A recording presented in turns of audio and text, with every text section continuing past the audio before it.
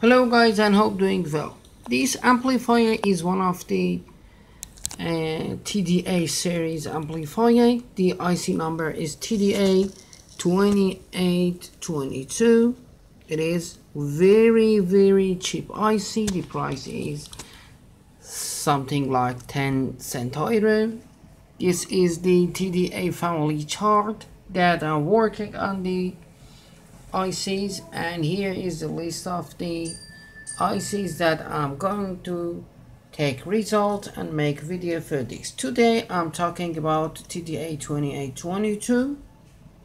The price is 10 cent and the output is around 1 watt with 2 channel stereo, and it seems the frequency is 22 Hertz to 22 kilohertz. For more than 22 kilohertz till 30 kilohertz, the sound quality gonna be with garbage, and after 40 kilohertz is not working. So if you are looking for the frequency for more than 20 kilohertz or 22 kilohertz, you should go for other ICs. So this is TDA2822 schematic. You can see the pin number 2 is positive and pin number 4 is connected to the negative. Pin number 5 and 8 should be connected to each other, and finally connect with 10 microfarad to the ground. I make a mistake here, really sorry. So you should connect the pin number 5 and 8 to each other, and finally over 10 microfarad capacitor to the ground.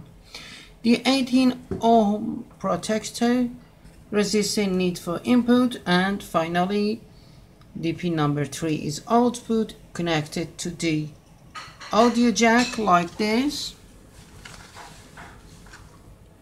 and it is with 220 microfarad, good enough to work with this project.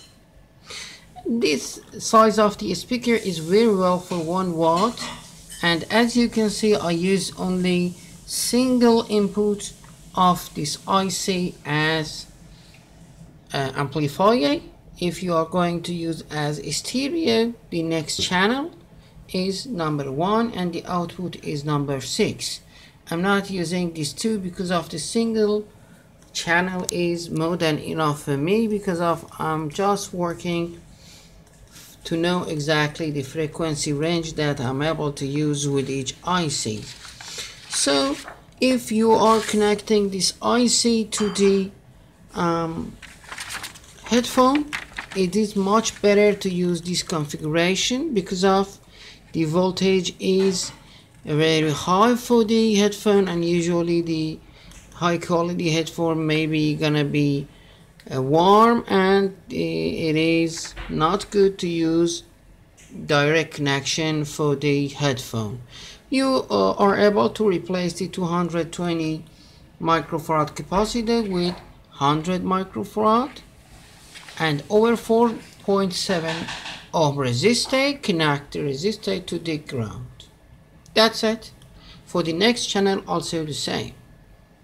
To the other projects or other ICs, I'm going to make more videos to use the amplifier for more than 30 megahertz and take more videos, and we'll make and upload it. Thank you very much, and hope to use this video.